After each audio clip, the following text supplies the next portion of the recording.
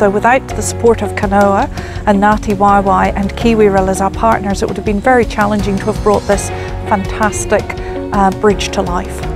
The Toki Bridge provides a wonderful link from the Buller River into the Westport Town Centre, and it'll enable us to undertake future work to link into the Kawatiri cycle trail.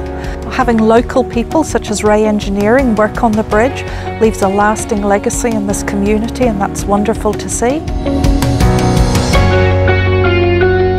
Kia ora koutou, ko Ned Taupari ahau.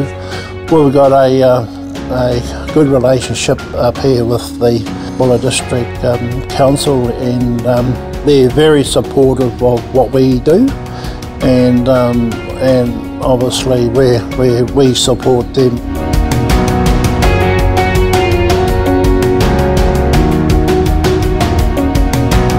It's about respect, and it's about trust in each other as well. So.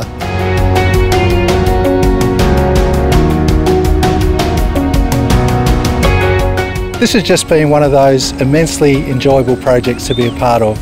Government support was the initial catalyst that brought this project to life.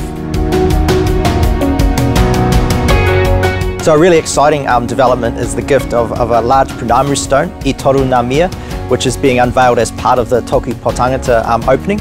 And that's a really significant gift from iwi to the Buller District, and something I'm really excited to have been a part of. We're really excited to have the Toki Bridge. A few years ago, Buller District Council led a revitalisation plan in partnership with the community to look at how we could change the look and feel of Westport. And one of the key items that came out of it was the ability to link the town centre to the water. And that's the exact opportunity that the Toki Bridge is able to allow us. Yeah, the relationship with iwi is something I'll really treasure.